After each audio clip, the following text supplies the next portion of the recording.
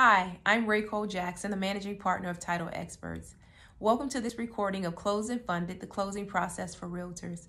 This is a brief training where we bring you behind the closing table and give you an opportunity to learn how a transaction moves from contract to closing from the title agent's perspective. If you have any questions at all, feel free to reach out to us via email at closings@titlexperts.com or dial our corporate office at 561-510-2294. We hope to hear from you soon and see you at the closing table. All right. Good morning, ladies. We actually have a number of people registered, but because I want to be respectful of time, I am going to get started. And as everyone trickles in, the room is open, and so everyone will come in at their pace. But I definitely want to be respectful of everyone's time and get started on time. If you know me, if you've ever been in any of my rooms, I start on time. So I just want to, first of all, say good afternoon. It's officially 12 o'clock, so good afternoon. And welcome to, today is Thursday. Welcome to Title Experts Closed and Funded, the closing process for realtors. My name is Racole Jackson. Really quickly, if someone can come off mic really quickly or off mute rather, and confirm that you can see the screen, that would be great. Yes. Uh-oh, 1 second. I have my sound off. Lori, were you confirming for me? Yes, I can hear you perfectly and I can see your screen. I appreciate you. No problem. All right. So, as I said, my name is Racole Jackson. I just a little bit about myself as we get started. I am a real estate attorney, originally from Florida.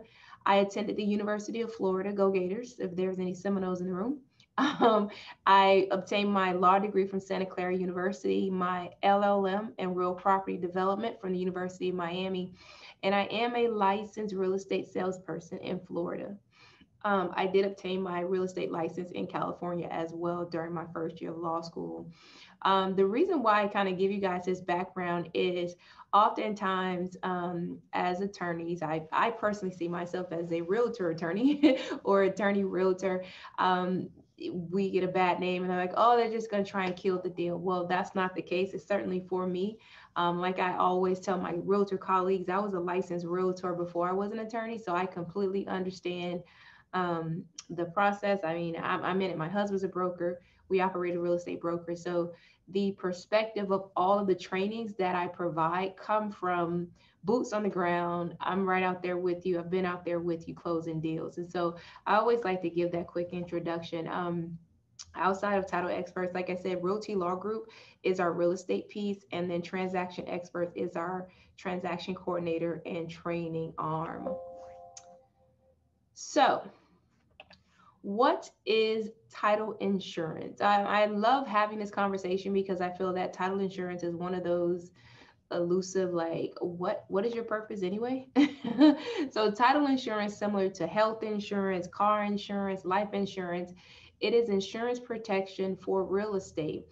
It is a form of protection that ensures against financial loss from defects in title to real property. So we're insurance agents. We're issuing property insurance. Generally, in most transactions, at the end of the transaction, we are issuing two policies. One is a lender's policy and an owner's policy. Obviously, as the title would indicate, for a lender's policy, that will be required when the transaction is being financed, right? The lender's policy, it protects the lender. This policy provides no coverage to the homeowner. It is possible, but never not likely at all, in a finance transaction to have a lender's policy, but not an owner's policy. Again, it's possible, but it's not likely at all. Generally, that's what's negotiated in your purchase and sale contract. Who is paying for the title insurance? So again, at closing, we're going to issue those two policies, the first being the lender's policy, the second being the owner's policy. The owner's policy protects the homeowner. It is also, again, a form of protection from prior title defects. The lender's policy is going to be, the coverage amount is going to be up to the amount of the loan. The owner's policy is going to be up to the purchase price, right? So if it's a $2 million purchase, the owner's policy will be for $2 million. If the owner took out a $200,000 loan, the lender's policy will be for $200,000. Now, what does title insurance covers? First thing to understand is that title insurance covers from the date of closing backwards. It covers what may have occurred, whatever title issues may be existing on the property up to the date of closing. It does not cover any issues post-closing. Again, it does not cover any issues post-closing.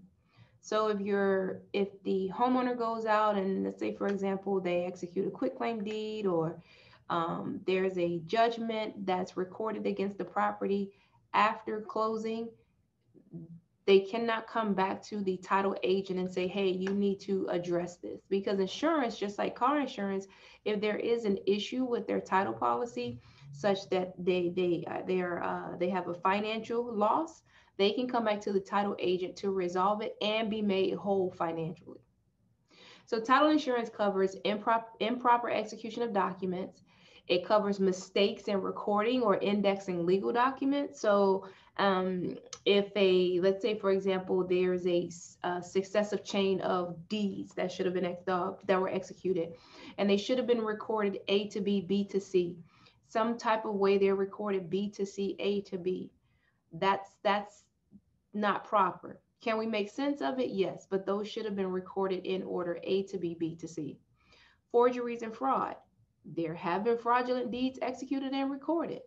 That is an examination that's done when a title search is run.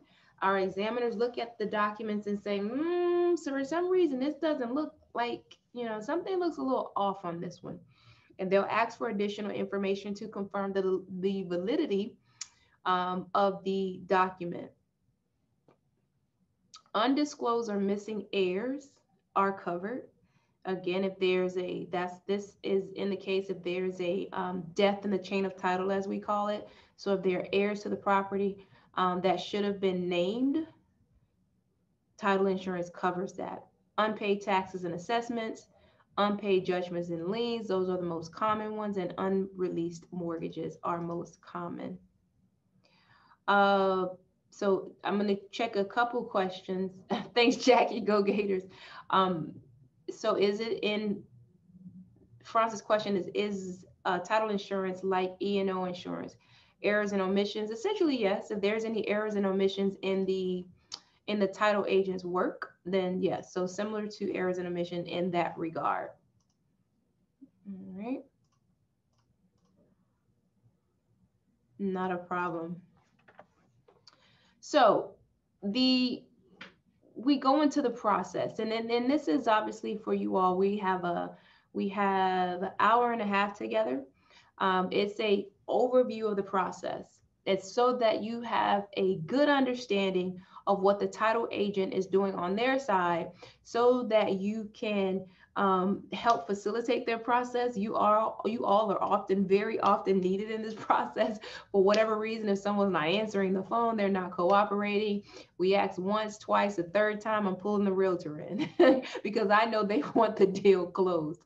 So again, this is to let you guys know what's going on in the title agent's office. What are they doing to get your deal to the closing table? So the first thing is intake and onboarding. That process is pretty basic. It's not very heavy. At that point, we're getting the buyer and the seller's names. We're getting the social security numbers of parties. We're getting the address and phone numbers, and we are definitely needing your information as well. This information can be collected a number of ways. Our office, for example, we use an electronic request. So information searches go out electronically. You're able to type that information in and send it back. Some title agents will use documents. They're still sending you the form to be completed and returned. With these tools now, there's an efficient way to get that information back. And so Again, I'm sure many of you have worked with different title agents, and so some may have information requests sent the way that we do electronically. Some may still ask for documents to be completed in return. What's most important at the end of the day is to make sure that you get that information back as soon as possible. Here are some issues that we have, and you might not think about it. If the realtor, generally, obviously, whoever represents the party that selects a title agent, they're going to send that email in, right? So yes, we have your phone number, we have your email address. But if you don't have a transaction coordinator that has sent us that full information sheet, we don't always have the contact information for the cooperating agents, right? So the buyer's agent or whomever it may be. And so for us, we'll sometimes do a quick Google search, but our information request does ask for that information. Likewise, your buyer and your seller, we may have their names, but we might not have an email address or a phone number. And so that's where time is of the essence, and making sure that those requests are responded to as soon as possible. The next step is obviously the escrow and earnest money deposit is needed. Generally, the earnest money deposit can be made by personal check, cashier's check, or bank wire. Notice cash is not there. That's just not the best way to make a earnest money deposit. I'm not saying that no one's ever going to accept it, but these are the most appropriate ways for your clients to make an escrow earnest money deposit. Now, want to make sure to highlight a point here concerning wire fraud. Wire fraud is still rampant. It is still going on. It is still something to be highly cautious and careful of. So wire fraud occurs when an individual receives and follows fraudulent wire instructions. These fraudulent wire instructions are usually sent via email, but they can be delivered by any means. What does that mean, Racole? That means you understand that generally the method by which a hackster, as we call them, they communicate, they will hack your email and they will sit and they will watch, right? And so if they have access to an email address, most generally they have access to a phone number, they have access to a physical address. So they could pick up the phone, they could send a text, they could mail out letters. Now, has that happened before? I think someone was texted before, but here's what I'm saying to you. You cannot count it out, right? What we're trying to prevent is information being delivered to the buyer, right? So, or fraudulent wire instructions being delivered to the buyer. Now, what I've added here, and what I want to be sure that you guys key in on is the last part of the slide where it says, do not deliver wire instructions on behalf of the title agent. I'm missing the, but on behalf of title agent, do not. Guess why? Because in the event of an attempted wire fraud or a successful wire fraud, you don't ever want to think that it could have possibly been because of your communication with your client. What do I mean by that? If you start off sending wire instructions from your title agent, and then the hacker creates an email address impersonating you, sending wire instructions to your client, well, your client took wire instructions from you before, why wouldn't they trust this email now? You see how that happens? So you don't want any confusion as to whether or not your client should accept wire instructions from an email from you. Additionally, it would make sense, and I do suggest that you have in your signature block, the same way that title agents have in their signature block, beware of wire fraud. You should have a beware of wire fraud disclosure or notice, including the language, you will never receive wire instructions from me. If you ever receive an email saying that they're from me, saying that it's wire instructions, you need to immediately contact the title agent. Also call me immediately by phone to confirm, right? If you do not have that in your signature block, your professional real estate signature block, I suggest that you add that. Now, after the escrow has been collected, generally the title agent is going to start ordering searches. We're going to order We're going to order a title search. We're going to order a lien search, and we're also going to order surveys and an estoppel if it's relevant to the property. Now, the title commitment. A title search is used to review the property's history of documents recorded in the public records. This is what a title search is. We go into the public records and review everything that's recorded against the property. The title commitment is the result of that search, and it indicates title issues to be resolved in order to issue title insurance at closing. So this is just a quick screen capture of what the Schedule A of a title commitment looks like. Now, in our office, every document that comes in as from the search, and I'm pretty sure most title agents do this. This is not anything I don't think that's exclusive to our office, but I'll tell you for sure, because we have a policy of full transparency, any searches that are ordered, they're going to come to you. And as a realtor, you want to receive these documents. And this is the entire purpose for having this sort of review of the closing process, because I expect I encourage my real estate professionals to understand the information that's being shared with you. You don't have to be an expert, but at least be familiar enough to have a conversation and notate, know where to find the answer. So Schedule A is going to be one of the first pages of the title commitment that you see. Just to go over it really quickly, the Schedule A is the first line is the title commitment date. It's just saying that this information is good as of this date and time, right? So we ran a search. We got the search back on January 28th. And so this is what we found in reference to this property as of this date. Now you see here policy to be issued. We see an alter owner's policy and a loan policy. Remember we talked about, so this is a finance transaction. There's going to be an owner's policy issued to the owners for $265, and they're going to get a loan policy for $274,540. Now what are you saying here? This is a VA loan, so they got more than the purchase price. There was cash back on this loan. You also see here, it says title to the estate or interest in the land is vested in. This section tells us who is shown as the current owner of the property. This is all in your Schedule A. Here in this section is going to tell you the legal description. If you've ever sat in a one of my purchase and sale contract review classes, you'll hear me say that on the first page of the bar as is contract, it is important that you have the property address correct. However, in title, we go based on the legal description. That's what's most important. The property address, we call that also known as, but when documents are recorded, they're not recorded against 123 Main Street. They're recorded against lot 2, block 3, according to the public records of, we go by all of that. And so again, you want to get your property address correct, but it's not fatal for our purposes because we go by that very long legal description and not even the one that you see on the property appraiser's page, because that's the short form.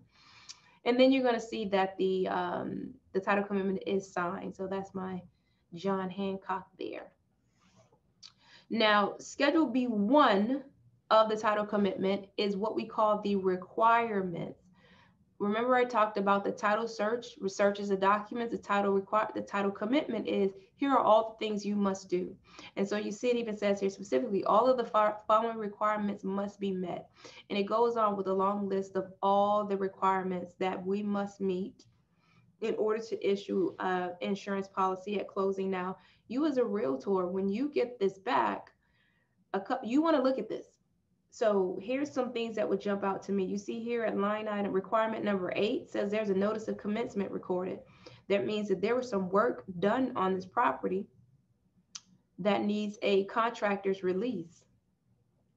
Here at requirement 7, record a release of summary memorandum. This is a PACE loan. You guys are maybe familiar with those. Those are the loans that are given to bring the property, make some energy efficient repairs to the property. The loan does require a lien be recorded against the property. This is important for your buyer. PACE loans were a big issue at a certain time because we were not able to easily identify that a property had a PACE lien on it, but now they're better about disclosing that. Here it says recorded satisfaction of mortgage. That means we know that this property has a mortgage on it that needs to be released. It tells us that the deed needs to come from Sandra's seller. It says that it needs to be, she must be joined by her spouse in signing this deed if she's married. And if she is married, but the spouse is not signing, she needs to say that it's her non-homestead property. It has to be her non-homestead property, right?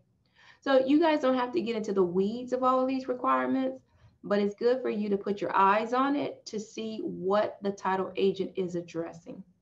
Why? If something looks funky, you might know that this is a title issue that may take a little bit more time to resolve. Case in point, we had a closing, and this doesn't happen. This is not completely uncommon, but recently there was a closing on a commercial property. It was calling for a satisfaction of a mortgage from 1989, and the buyers purchased the property in 95, and they're like 89. Like, I didn't even own the property. Why is there still a mortgage on this property from 89? And also it indicated parties names that were not parties to the transaction. For me as a realtor, I'm saying, who is Janie Sue? Janie Sue is not even not a buyer or a seller, or so you would watch that. Now, generally the title agent will come back and say, hey, listen, there's a unresolved mortgage on this property. Remember, we talked about earlier, those are some of the things that are resolved. And so you might want to keep an eye out for those types of things. Again, this is not for you guys to try and get into the weeds or clearing out title issues, but so you know, this is what the title commitment is, right?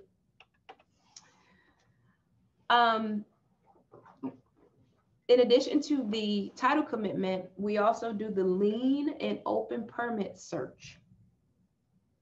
The lien and open permit search, they look at utility liens, they look at code violation liens. It also looks at open permits. Now, you guys know that the most recent FAR contract does not require that the seller close out open permits. So now a lot of you will have in your additional terms as standard language that the seller agrees to close out open permits. You know, the other reason why that's important, open permits are not title issues. They're not.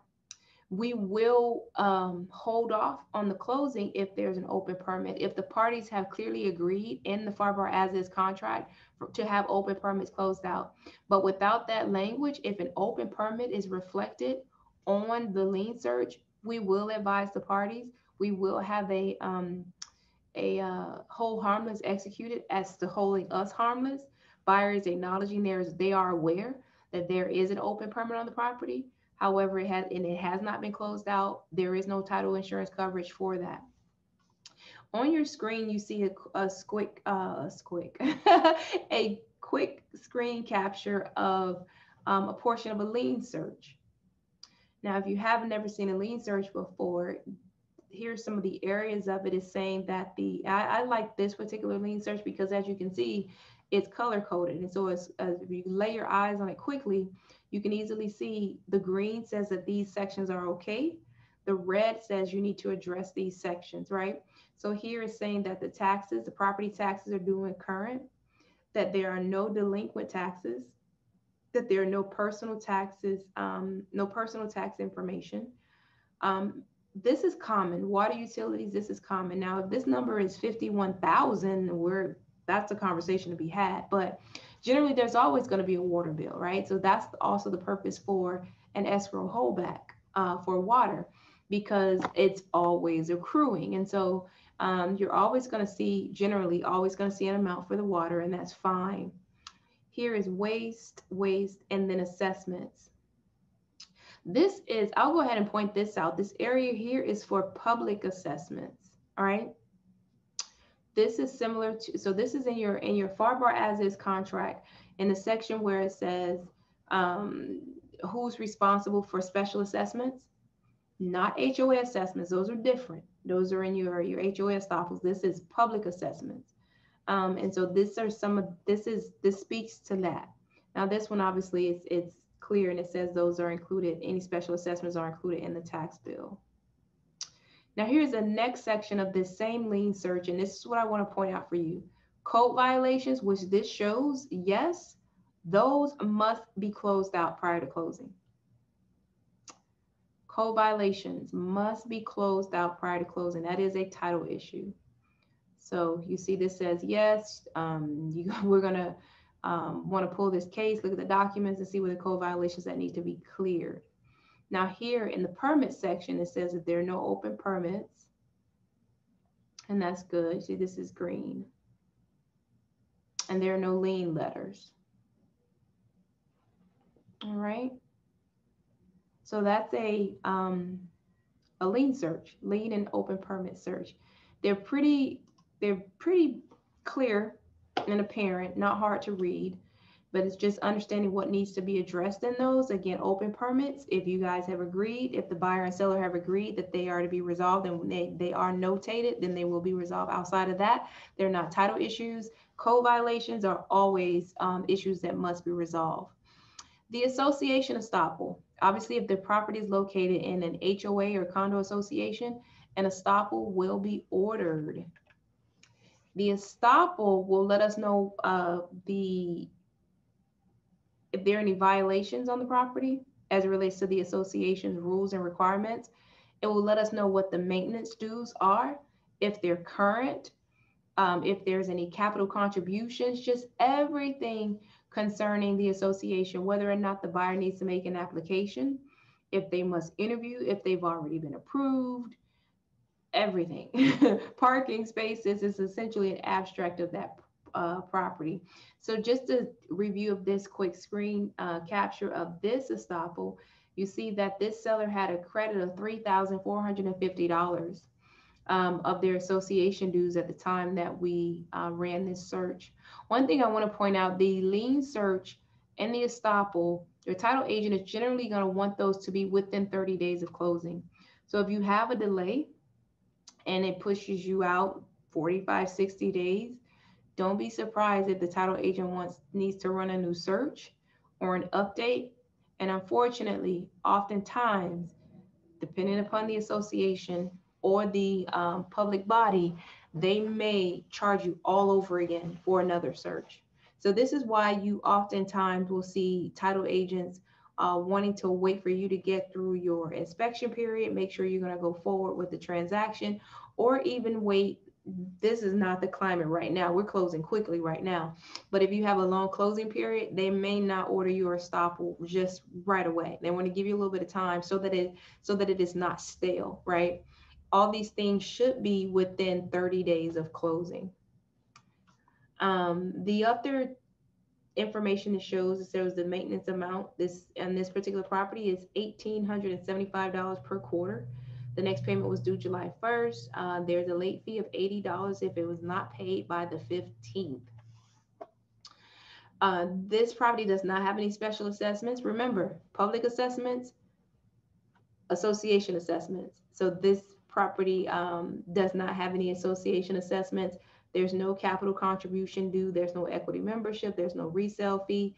There's no transfer fee. Transfer fees are common. Generally, it's what the association charges to transfer their records from the current owner to the new buyer. It's about $100 or so, and that is a buyer's fee. Just in case you were wondering, that is a fee that is paid by the buyer. And there are no other fees on this one. Now, there is violations on this property. They needed to clean the roof, remove a hedge, replace a mailbox. There are weeds in the driveway, and there was debris. So these are, again, this is an example of one of the items that the title agent is reviewing with regards to the HOA estoppel. So now we've seen the title search to provide a title commitment. We have the open permit and lien search. The third is the HOA estoppel to do a search of the association's requirements concerning the property. And a fourth is the land survey. Do a lot of searches. The land survey is conducted to confirm the boundary lines of the property and confirm that none of the property structures are over its boundary lines. I'm going to say that again. Make sure that the property and all of its structures, so the pool, the fence, the sidewalk, the outhouse, anything that's part of the property that's being conveyed needs to sit within its boundary lines. Now, I would say 90% of the properties that we close have some encroachments. They're not haven't come across one that was fatal as yet, knock on wood.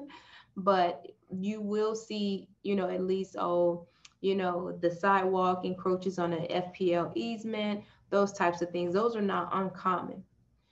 When the survey is complete, and this is example, it's a quick screenshot of the top page, I guess the most important page of a survey.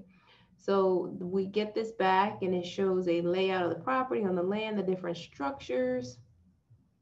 And then this section here is what's most important, the notes. It comes back with the results and it says, hey, this property, the fence and the shed land in the easement along the north lot line.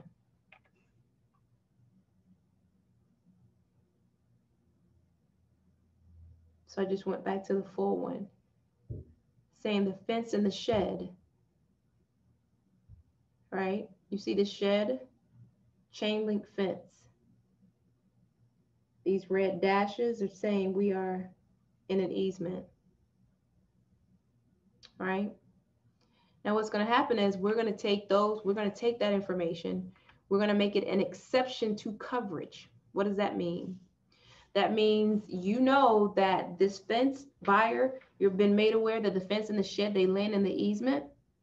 Should the easement holder come and they need you to remove the fence and the shed so that they can access the easement, you cannot come back to us, title experts, and say, we've been damaged, you need to make us whole. No, this is an exception. This is not covered by your insurance policy.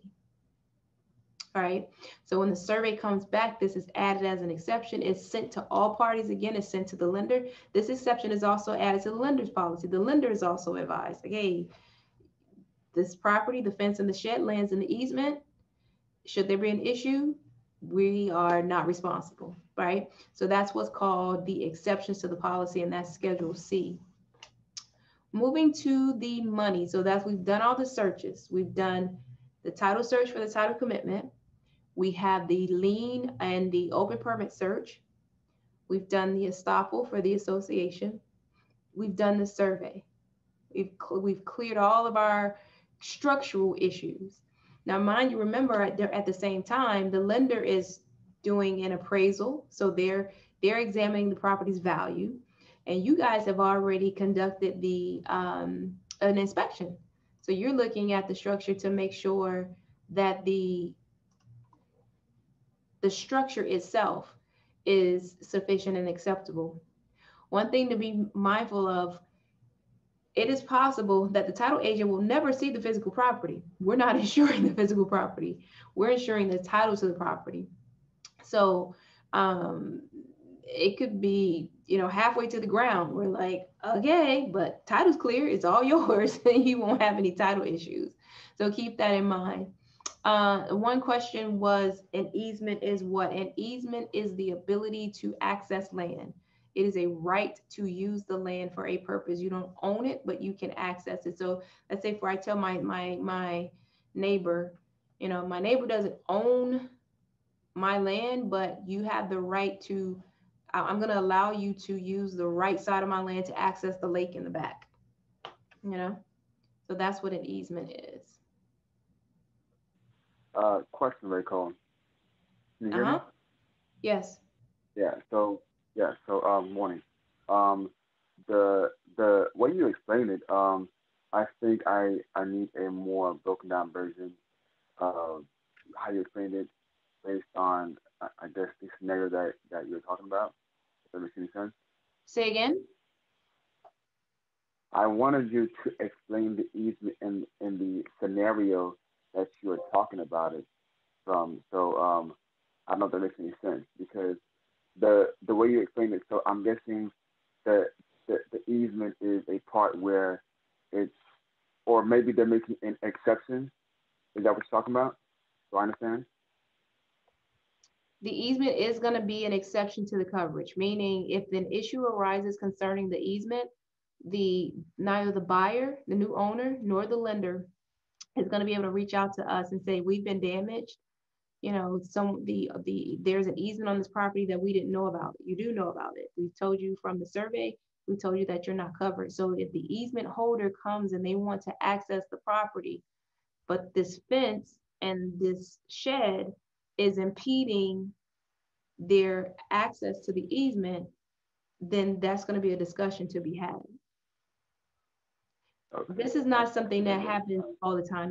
There's a ton of easements. There's FPL easements, there's water easements, there's a ton of like underground easements. The surveyor just simply must notify the parties that they're there. What you would be most concerned about is, let's say, for example, your pool lays over your boundary line. Now that's not easily movable. You can move a fence back. A pool, not so much. House, not so much. So, but those small items, they're very common. All right. Once we've gotten through the searches, we are addressing the settlement statements. Now, in a finance transaction, you're going to have what's called a closing disclosure.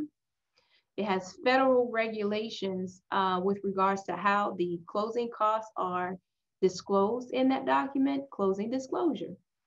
You're also going to have what's called an ALTA settlement statement. We used to call it a HUD-1. It's called an ALTA settlement statement. They're the same, and don't get dizzy, I'm gonna flip back and forth. It's the same closing costs. It's just on a different form. I personally like the ALTA because you get to see the cost comparisons, buyer seller on one document versus all on one side, but that's just me. Also, the difference between the closing disclosure and the ALTA with relations to the title insurance cost is going to be different. The federal requirement, and I'm not going to make you dizzy, but just understand that the federal requirement, when a transaction has both an owner's policy and a lender's policy, it requires that the total amount of funds that are being allocated towards insurance policies, that the full amount of the payment for the lender's policy is reflected on the closing disclosure first, right? So in this section, you're going to see, whereas the lender's policy is really only, it's a small amount, because federal law requires that the full amount be shown as paid, and then there's actually a credit at the bottom to even it out, it's reflected that way. But on the ALTA settlement statement, the insurance is the actual amount. Now, these are two different transactions, so don't try and compare on this one. And I use this different transaction because of some fees not in the other. We can receive either 3 days before closing to review a buyer, correct? You should. That's a different conversation. But you can actually, not just 3 days before, you should be receiving these, at least the ALTA, not the closing disclosure, but you should be receiving the ALTA regularly throughout the closing process. For example, in our office, when anything that comes in that affects how the fees are, that affects the fees on the settlement statement, is going out. So the lien search comes back in. We know what you get initially when you get a closing cost estimate. You're going to get an estimated cost of the lien search. You're going to get an estimated cost of the estoppel. But when these lien search comes back, that amount is updated to what the actual cost is. Those are pass-throughs. We won't know what that cost is until we get it back from the city. Every city municipality, they charge a different amount to provide that information back, right? So that amount will be updated. If there's a balance on the water bill, that amount will be updated. If there are some assessments or fees to be paid to the city, that amount will be updated. So you get my point that you should continuously be getting the settlement statement. If you're not, feel free to reach out and ask for it. If you haven't seen a settlement statement in a couple weeks, in a week or so, 2 weeks, ask the closing agent to send you one. Also with the estoppel, once that comes back in, each association, they charge different amounts. And so the actual amount of the association estoppel will be updated, as well as the proration of the association dues are going to be added to the settlement statement. So for that reason as well, once the estoppel comes in and it goes out to the parties, along with that estoppel should come an updated settlement statement so that you can see how the figures have changed? That's a good question, James. And then with regards to the 3 days before closing, yes, that's a federal requirement concerning the closing disclosure. So you should receive it.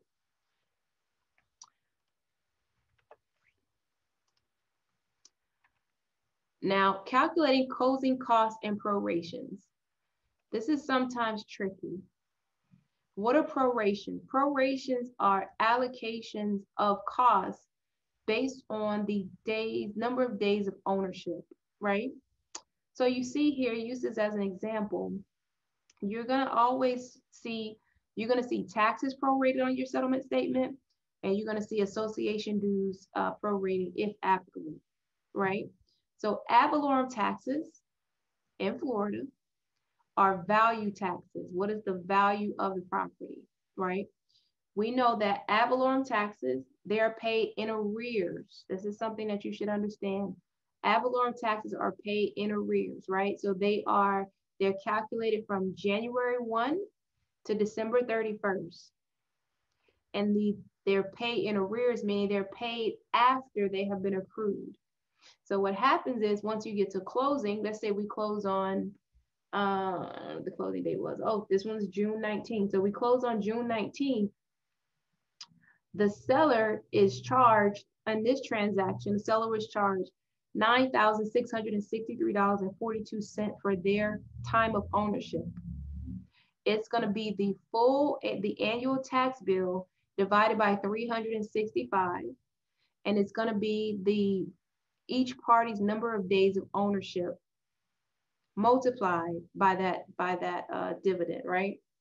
So in this particular case, again, at closing, because taxes haven't been paid, they're paid in arrears. On June 19th, the seller had accrued $9,663.42 in taxes due. The taxes are not going to be paid until the end of the year. So it's a debit to the seller and it's a credit to the buyer. We're going to take that money from the seller at closing and credit it to the buyer. It's not going to be actual money coming from, it's going to go to the buyer's funds, because at the end of the year, they're going to have to pay those taxes. Non-ad valorem taxes, those are not value taxes. Non-ad valorem taxes are taxes for public works, for example. Those are calculated from, those are in advance. So when your taxes are paid each year, you're paying from September to September of the following year, September of this year to September of the following year. So since the seller has paid already through September of this year, they're getting a credit and the buyer is being charged. So again, think forward for non-ad valorem taxes. Those taxes through all the way through next year, you see it says 10/1/2020. This was a 2020 closing. They have been paid. So the buyer is going to be charged for that. And then you see here the association dues. The seller had a credit of $247.20 and the buyer is debited $247.20. Now, funny fact for this one, if you guys were paying attention, when we first started, that association dues, the association estoppel showed a credit of $3,000, right? It took that long for this to close.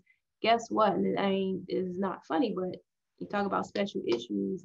My seller passed away on Friday, and it was supposed to close that Monday on a $1.1 million transaction. So it was a delay, and it was delay after delay after delay that literally ate into a 3,000 plus association credit. So if you've ever had that type of issue, no, you're not alone. It's not something that happens all the time, but it does happen. So, you know, on this one, the seller passed away on a Friday for a transaction that was supposed to close on a Monday. Can we still negotiate the cost and proration between the buyer and seller up to closing? Absolutely.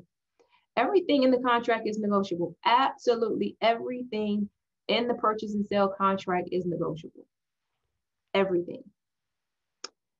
It is written from a place of fairness, of balance, but if, let's say the seller says if the buyer's short on funds and the seller pays all the closing costs,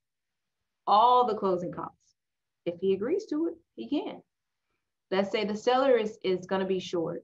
If they have to pay closing costs and then, it'll put them in a negative or something, the buyer says, I'll cover the closing costs.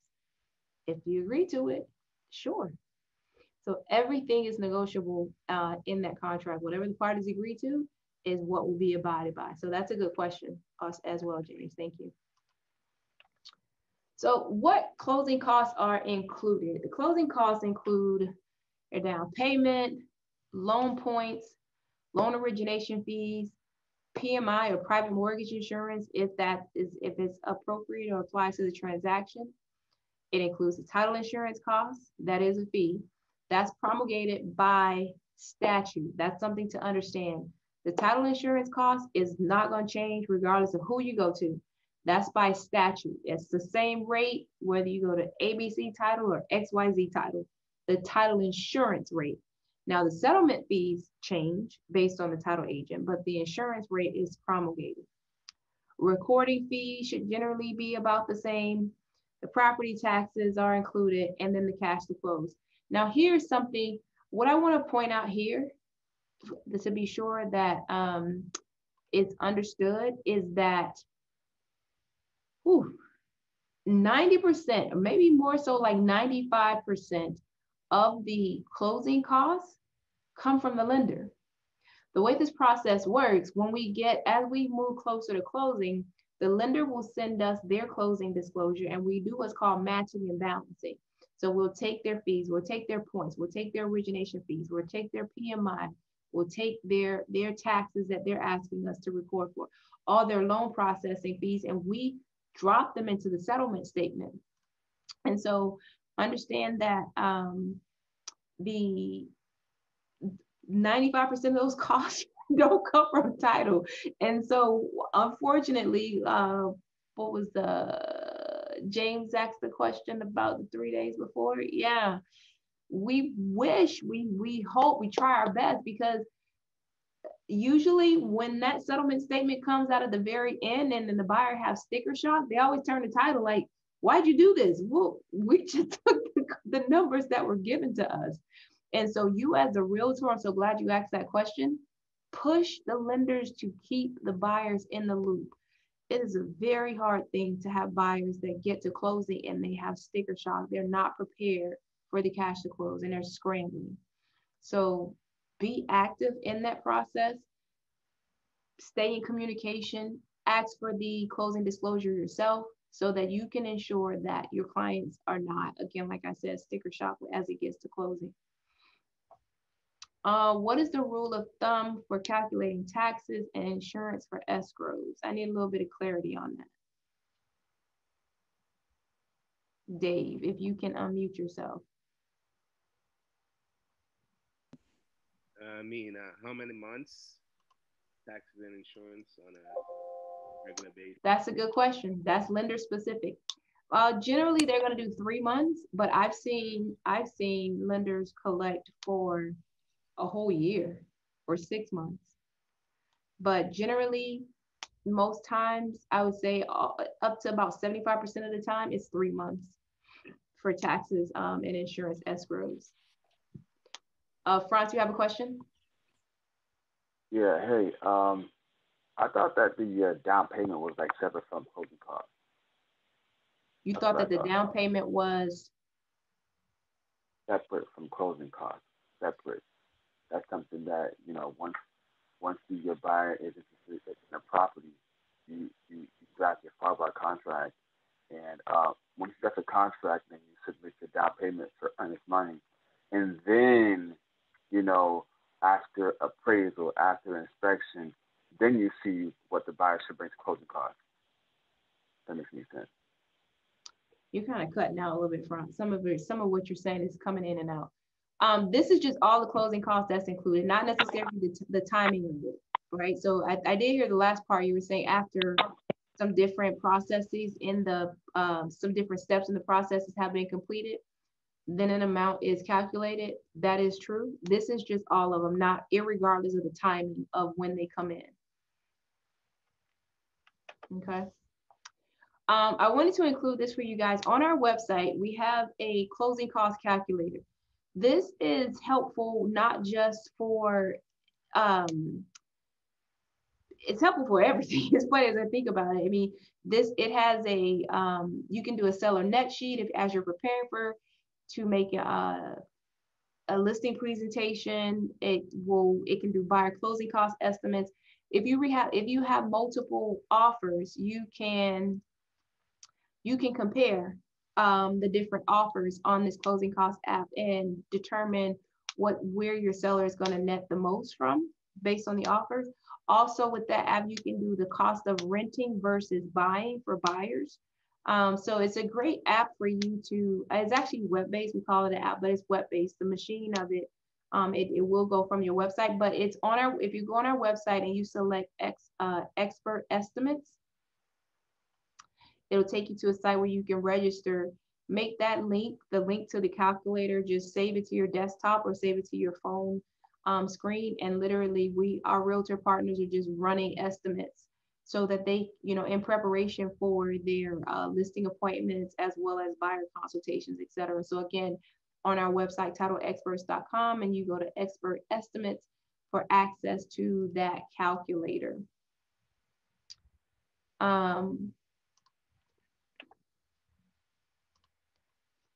So in reviewing the settlement statement, and James asked this question, very well put. Review the settlement statement. Prior to closing day, you want to be sure that you review the settlement statement to ensure that all the figures on the settlement statement are correct. This includes the loan interest rate. I've had realtors that are like, oh no, like we never agreed for that interest rate to, for it to be that interest rate, or that interest rate should be better. Credits. Right? What if you discussed a seller's closing cost credit that's not on the settlement statement and you figure out, oh, we never sent the addendum. Or maybe it was somewhere buried in the contract and the title agent missed it. I mean, again, that's why we have so many different eyes on the transaction. Some credits or maybe your transaction fee. Sometimes the transaction fee is within the body of section, is that 9? With the different costs, closing costs. Sometimes it's in the additional terms. I've had a warranty included, and I guess the listing agent didn't catch that it was written in on the offer, accepted the offer, and they're like, what is this $349 for a home warranty? And then we go, it's the $349 for the home warranty that you agreed to. So just when you're getting the settlement statements, go through it line by line and make sure again that everything that you expected to be there is there, and nothing that you did not expect to be there is fair. And most importantly, make sure your commission is correct. All right, you don't want to miss that one. Now, I'm going to quickly go over some special issues during closing that could arise. This is actually a separate training just because they can go very in depth. But this is why we took this training, just made it an hour and a half instead of an hour, so that we can at least discuss it and you guys are familiar with it. There is an entirely separate training on these special issues during closing. The first one is FIRPTA, Foreign Investment and Real Property Tax Act. Us being in South Florida, that is a very common topic. What is that?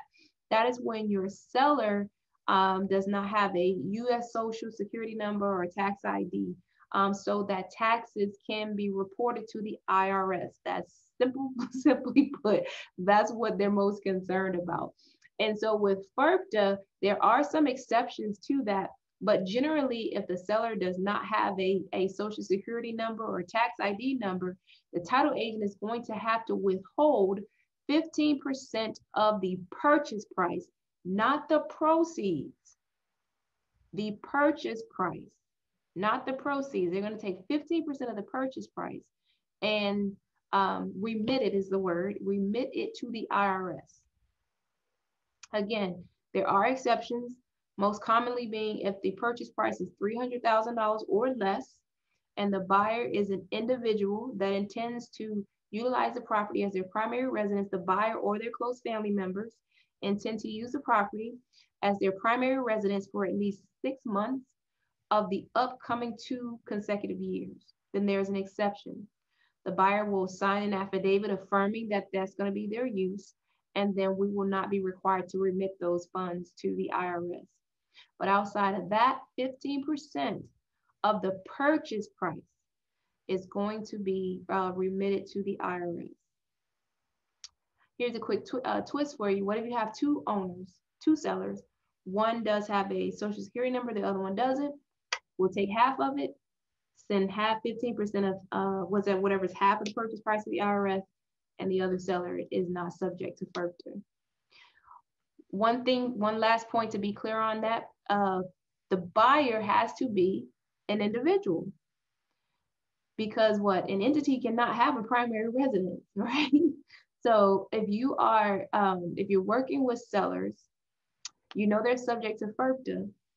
That may be a consideration when you're looking at accepting offers, right? Looking at, you only accept offers from buyers that is going to allow your sellers to take advantage of the exception. Maybe you're like, it cannot be an investor. It cannot be someone who's purchasing in the name of the LLC. It has to be an individual, because my seller is not interested in having to remit 15% of the purchase price to the IRS. 1031 exchange, you may be aware that is when the proceeds of the sale of a property is used to purchase the next property. So you're not having to pay taxes on gain. Some people call it kicking the can, right? Kicking the can of tax payment. And so 1031 exchange is closings that we do here in our office. We do use an intermediary, or what's called an exchanger. There's a number of documents that must be executed with regards to 1031 exchange to ensure that it's facilitated properly. So if your seller, for example, is looking to participate in a 1031 exchange, that's something that you want to get started immediately.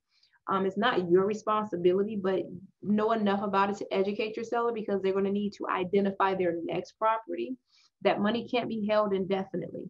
They have to identify their next property and close on that next property within a certain time period in order to participate in that tax relief. Rental properties have their own special considerations. We need an estoppel.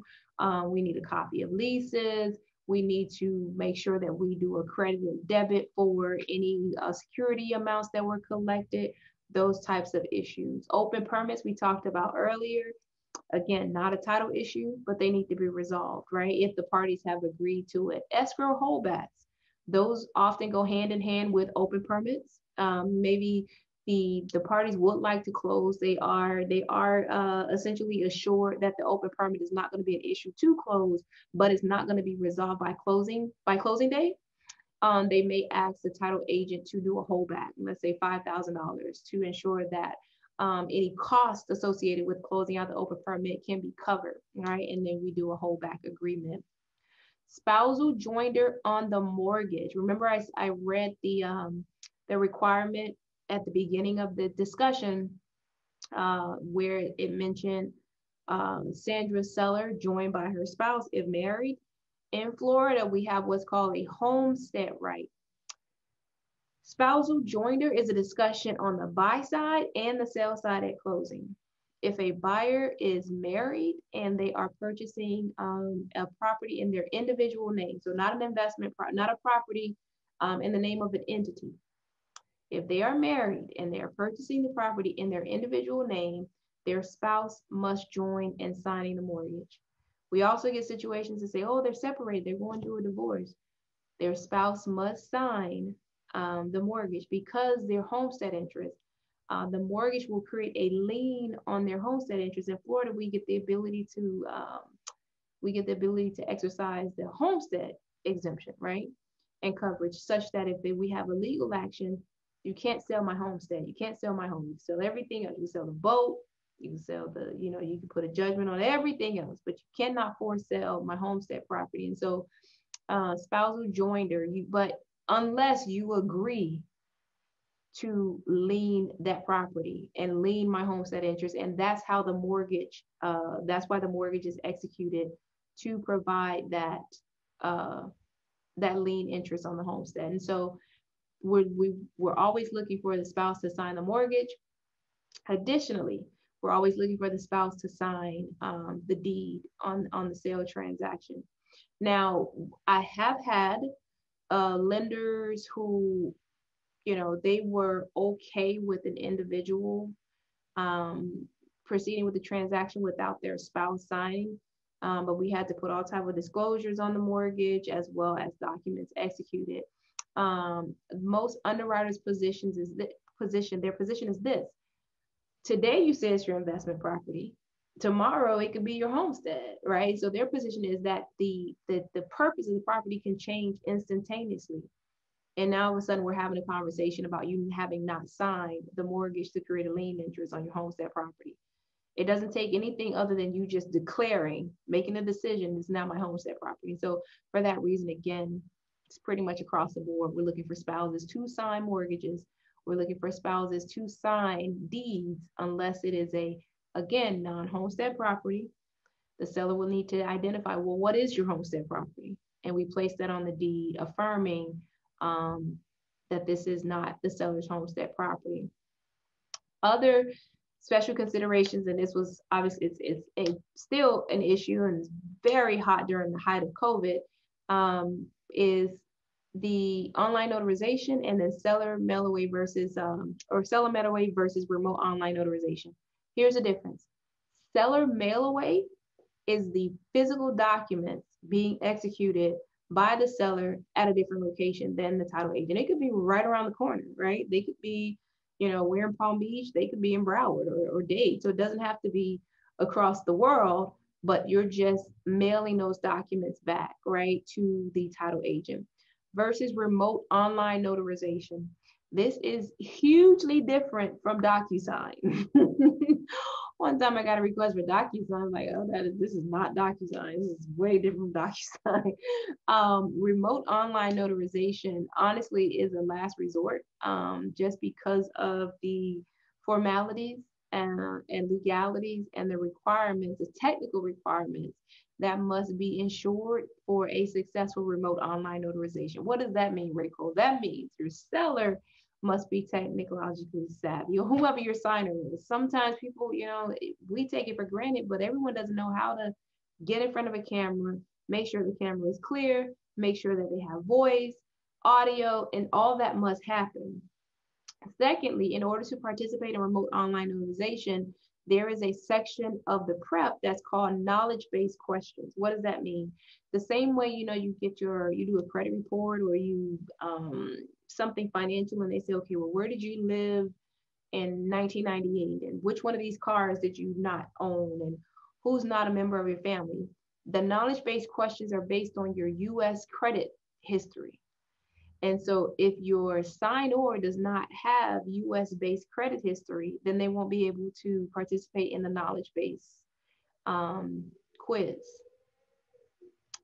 So therein, where you have a foreign seller who's never had US credit, they're not able to participate in remote online notarization. Now, there are some cures to this coming around for some special circumstances, for example, using a Virginia notary, etc. But just keep in mind, again, RON, as they call it, the acronym for remote online notarization, is not as easy as DocuSign, and it's a last resort for execution of documents, especially for foreign persons that may not have U.S. credit-based history. The last thing is, when we do have foreign parties to sign, generally they're going to go to the embassy or whatever form of notary is local to them in whatever country that they're in. Again, knock on wood, we generally just have not had a ton of issues. Now, I will say this: if you have a foreign seller, the best thing to do is to let your title agent know immediately, as soon as the file comes in, so that arrangements can be made to prepare for signing. All right. There's certain documents that can be deed, the title documents, the documents that are going to need to be recorded. Let's get those out. Let's get those signed and get those back, even as we work through other property related issues, right, with the lender, etc. So again, let your title agent know immediately if you sense any type of hurdles with your client being able to sign. Now, coming around the bend, closing day. We're not out the woods yet. We're literally not out the woods until we're closed and funded with keys delivered. You want to encourage your buyer for sure to schedule plenty of time for closing. Now, during the closing appointment, in addition to signing numerous documents, most lenders will require time to review the signed documents, and this review process is called funding approval. They are going to require that all those documents be scanned and emailed back to them so that they can review them to confirm that they've been signed properly and that they are satisfied with their signature so that the title agent can then release the funds. They can disperse funds. This can take no time and it can take a lot of time. And the worst feeling is to have a buyer that's anxious and just ready to go while we're waiting for a lender to approve their funding docs. So, for example, when we do our home buyer workshops, we make sure to include this as a discussion. Be prepared to wait. We have a bunch of snacks in our closing room for this. We got snacks, TVs, crayons, whatever, to make everyone comfortable while they wait for the lender's funding approval process. So make sure your clients are prepared for that. Cash to close. So immediately before the scheduled closing appointment, the buyer will need to make a final escrow deposit called cash to close. Now, some of you may have the buyer do it. It will be best for the buyer to make their cash to close deposit the day before closing, not the day of, because some financial institutions, specifically credit unions, remember this, if your buyer banks with a credit union, their wires take a little bit of time to process because they go through a couple different layers for clearance. And so if, you might want to ask, if you're with the credit union, go the day before or go as early as possible. Do not attempt to make that wire transfer by a bank transfer. I suggest that you not make it online because some lenders, they want to see the wire transfer receipt. They want it for funding approval. They'll either want to see the physical document from the buyer, or they will want the title agent to show a screenshot of the funds coming into their account. Like, they're that specific about making sure that all monies have been received. All right. So cash to close is important. Tell them don't wait until the last minute. Again, ask that lender as soon as possible to confirm the cash to close so that there's no sticker shock for your buyers. And then finally, the cash to close must be a wire transfer. It cannot be cash, it cannot be check, and it cannot be a money order. It must be a wire transfer. It has to be funds that hit the account the day of closing or before, right? A check can be stop funded, money order cannot clear, all types of issues can occur with any other type of transfers outside of wires. So that'll always be required. So again, all this information is shared with you guys to make sure to provide some clarity for you so that it can be a clear and safe and non-headache written closing process for all parties involved. It's a team effort, and so there's a lot of moving parts, and so we want to make sure that everyone is on the same page.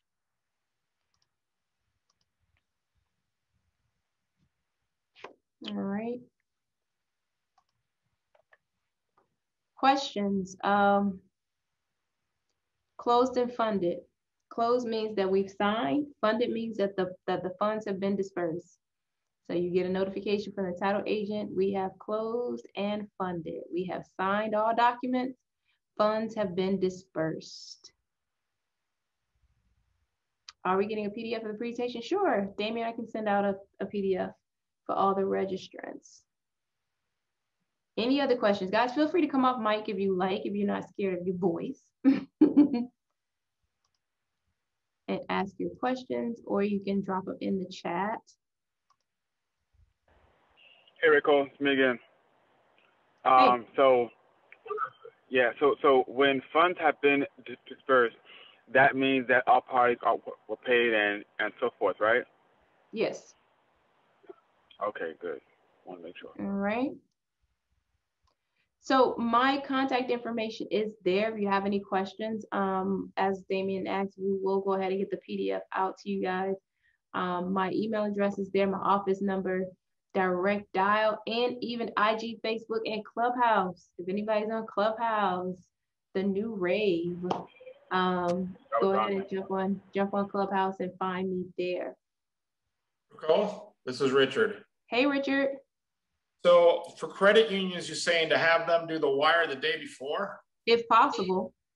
So they should go in and have them wire it the day before. Okay. If possible, because the credit unions, Richard, generally have,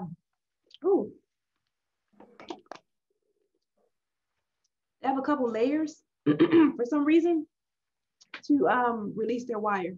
I don't know what happened to my throat right then.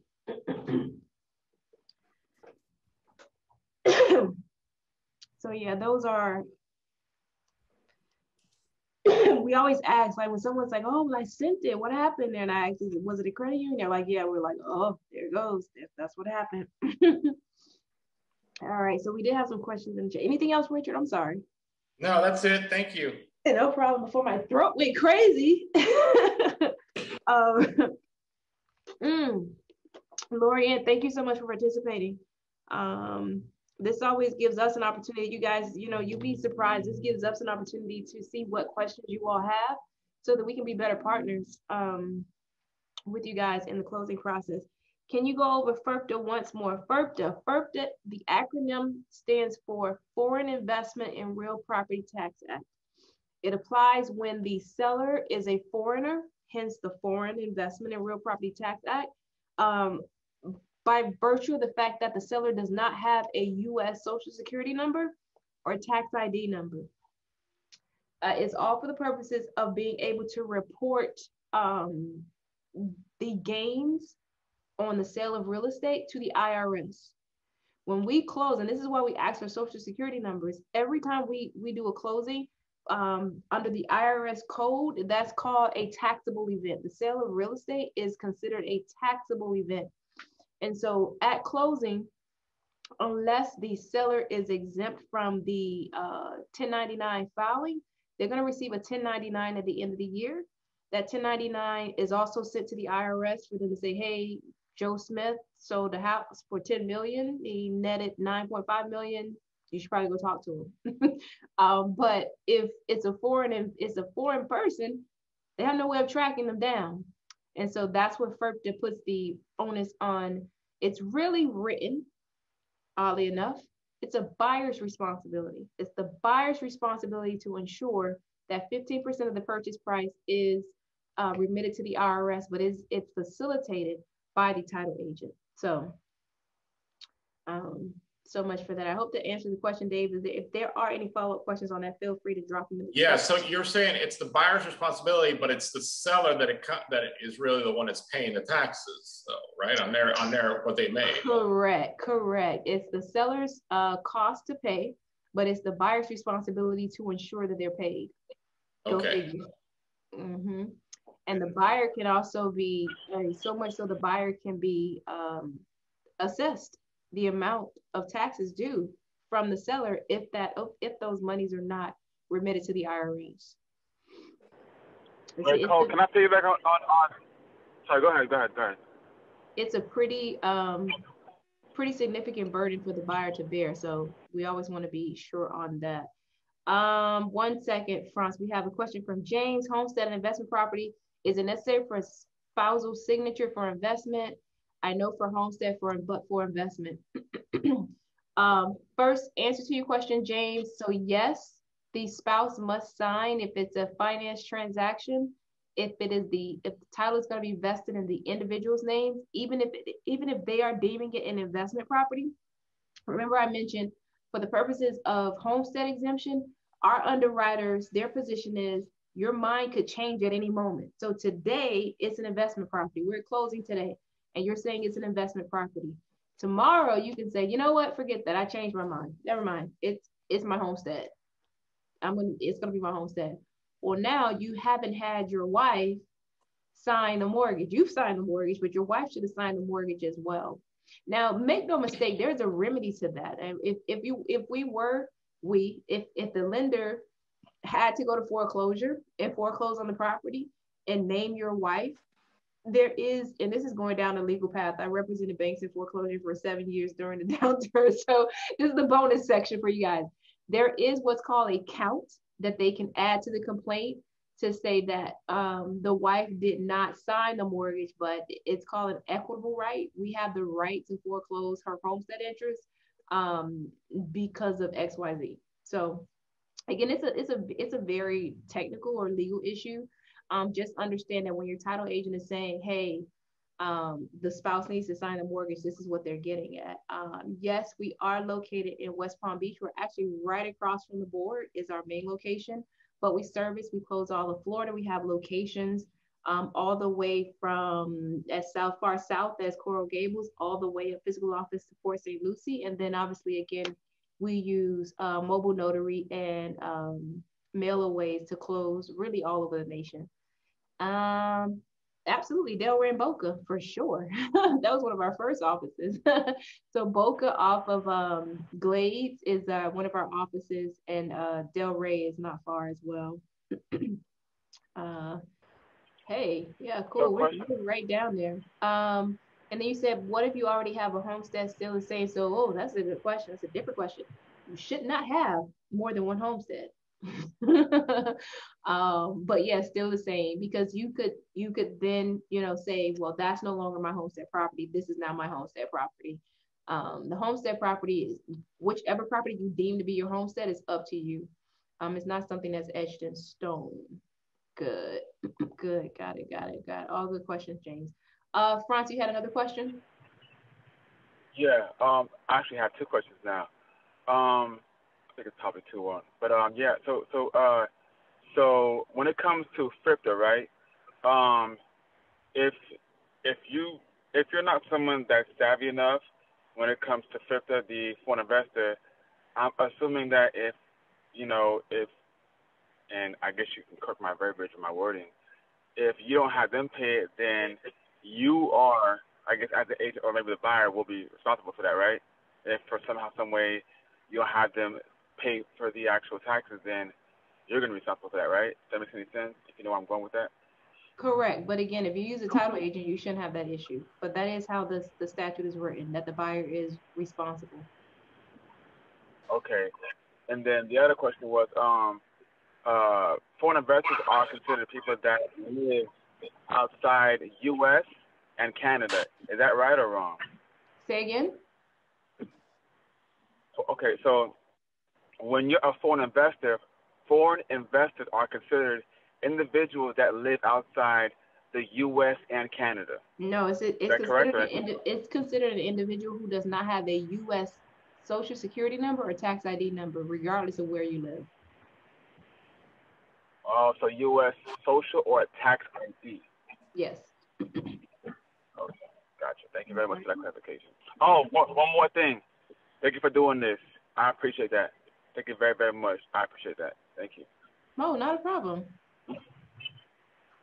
All right, guys. Any other questions? Again, you have my contact information. Yes. Further question. Is it title company responsibility to make sure the seller pays the taxes? Yes. Yes. The title agent is going to collect the appropriate rate. And here's another point, since we have a lot of questions on FERPTA. Here's the other strategy that can be accomplished. The seller who knows that they're subject to FERPTA can be proactive about making their application for their withholding certificate. So that's the second part of the process. The withholding certificate will confirm to the title agent and the seller what the foreign seller's tax rate is. That's what this is all about. 15% is a very high number. Generally, they should not have to pay, in fact, the 15%, but that 15% should be enough to cover what their ultimate tax liability is. And that ultimate tax liability is confirmed by the withholding certificate. So during the closing process, especially if it's a long closing period, the seller can make an application for a withholding certificate that comes in time for closing. And so the title agent gets that withholding certificate and it says, hey, title agent, they're only responsible, their tax liability is 8%. Make sure that you send 8%, they can keep the rest, right? Likewise, some sellers, again, if they know they're subject to it, they can make the application for the withholding certificate before they even go on the market. They already know. I don't have a social security number, tax ID. I know I'm gonna have to pay taxes. I've confirmed my tax rate is. Here's your withholding certificate. Some title agents may consider holding those funds while the seller makes their application to the IRS for their withholding certificate. We have done that. I will tell you now, we don't do that anymore, especially since COVID. It takes forever. Takes forever to get this withholding certificate. And notwithstanding the fact that it can take forever for the IRS to issue the withholding certificate. When it does come out, they expect their money immediately, as if they had responded immediately. And so for that reason, Title Xperts does not hold funds. We make sure that they're submitted.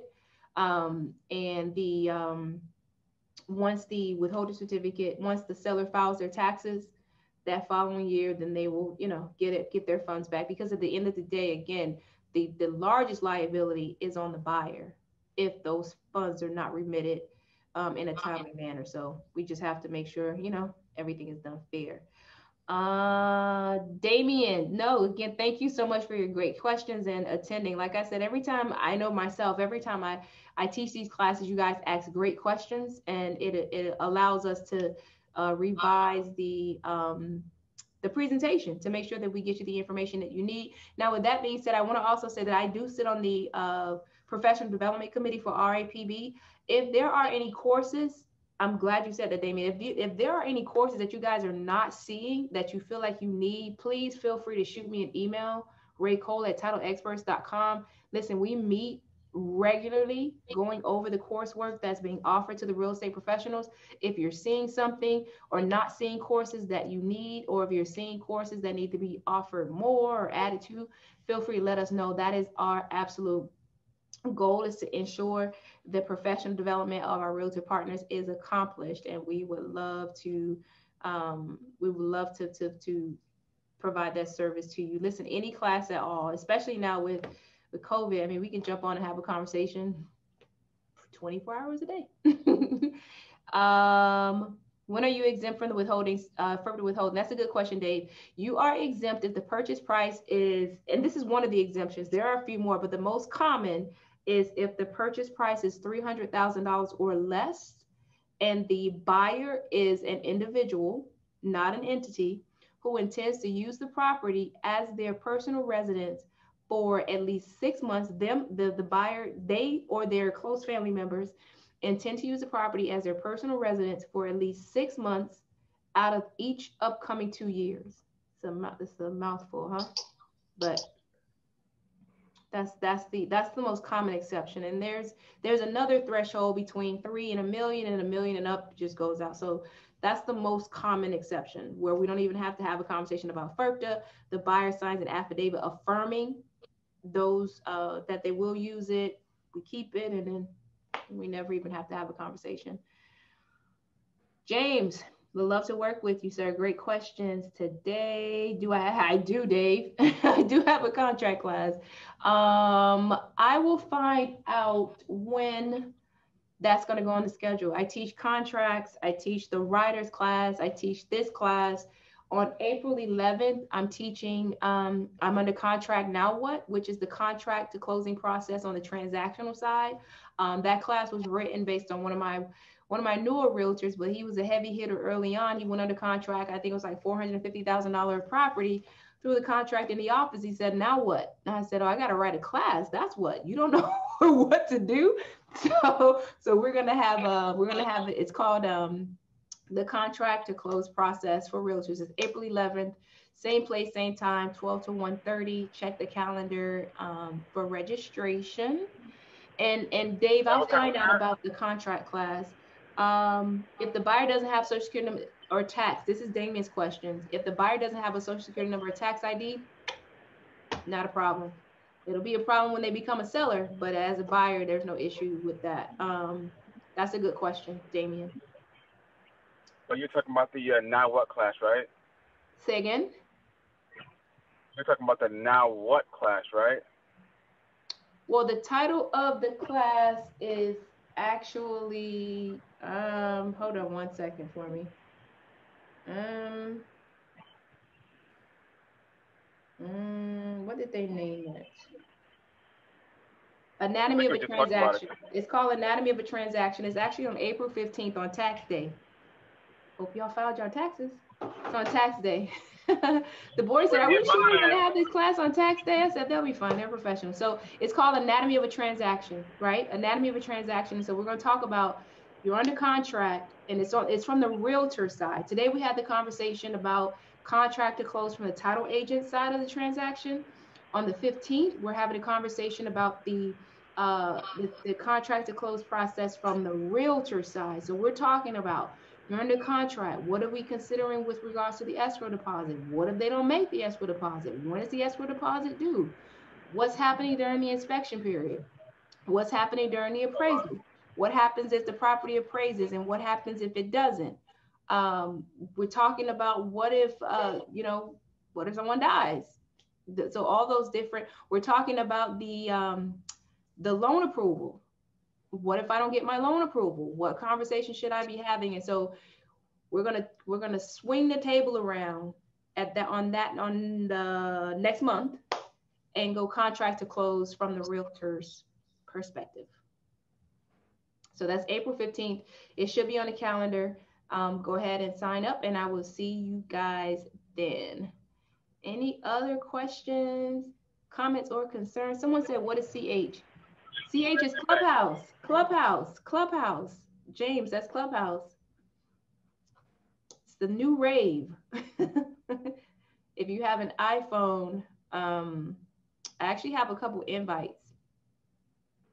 If you have an iPhone or an iPad, unfortunately, you cannot access the application from Android. But if you have an iPhone or an iPad and you need an invite to Clubhouse, shoot me an email to Racole@TitleXperts.com. I'll need your phone number and I'll send it to you. Yeah, I think I have to text it to you. But I'm a fan.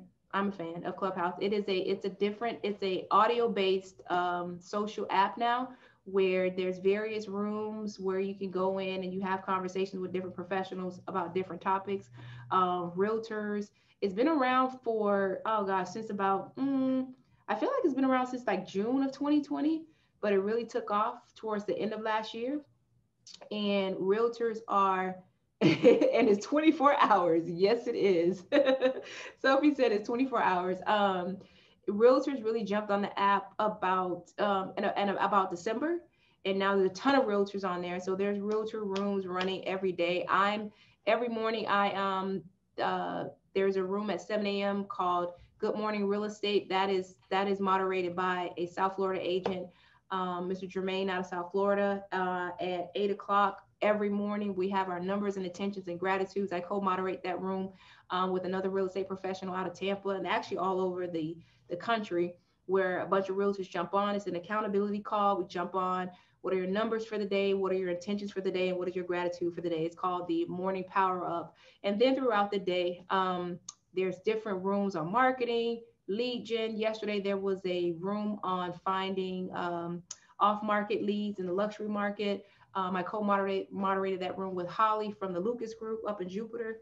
And it's just amazing. You get to meet a lot of people in a concentrated area. I thought I was the only realtor on the planet, not on Clubhouse. And no, you're not the only one, but you may be one of two. No, I'm kidding. But like Sophie said, it's a lot of information. You get on there, you'll meet a lot of friends, you'll get a lot of information. Just be sure to implement. So that's that. Again, like I said, if anyone wants to jump on, I have a couple, Damien said he's clueless. I have a couple invites. I do have a room. I have a club on Clubhouse called the Agent CEO Accelerator Club. If you guys follow me on social media, you'll probably see that I curate a club called Agent CEO Accelerator. It's for the purposes of mentoring and coaching realtors to act like an agent, but think like a CEO, running your real estate businesses like a CEO, to implement systems to create leverage, reduce chaos, and just really run it like a business. And you run your business and not have your business run you. So that's all things I'm doing all day when I'm not on here teaching you guys. So with 1 minute left, any other questions? I don't have a countdown. So actually I do. In 5, 4, 3, 2, 1. It's 1:30. If there's no, you too, Damon, you guys have a great day. Get at it. It's a crazy market, but it's a good market. So Today's class was good. Thank you very much. oh, thank you, Richard. Thank you. And I'll see you guys next month on the 15th on tax day. You're welcome, Sophie. See you on Clubhouse. See y'all later.